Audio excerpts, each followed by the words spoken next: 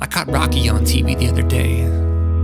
It made me start thinking, why does it always make us jump up off the couch and start swinging? Why does a football jersey look glazed when it's got some mud on it? Why is the Stanley Cup sweeter to raise when it's got a little blood on it? We could just walk, instead we parkour. That's hardcore. Why does my son pretend to fight Darth Vader when he's never even seen Star Wars?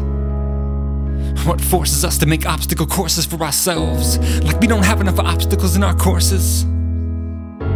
What's the source of running marathons when no one is chasing us? And who endorses rising before the sun when no one is making us? And I think about what's facing us. This whole life is a battle. We were born into a boxing ring, up against the ropes before we know our own names, and fighting for our lives, our freedom, our honor, our reclamation.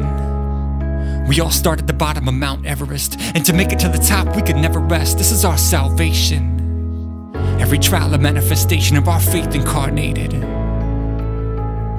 Every disappointment, every heartache, and every injustice, every sickness and sadness we partake in provides progress towards perfection, a divine destiny refined in this mayhem.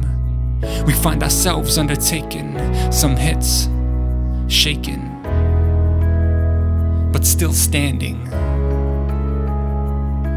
We fight because we're fighters, it's what we're meant for. In our corner, the greatest trainer and mentor there ever was. We are Rocky. And with no Apollo or Clubber Lang or Drago, there's no redemption or Eye of the Tiger or Burning Heart. There's no training montage.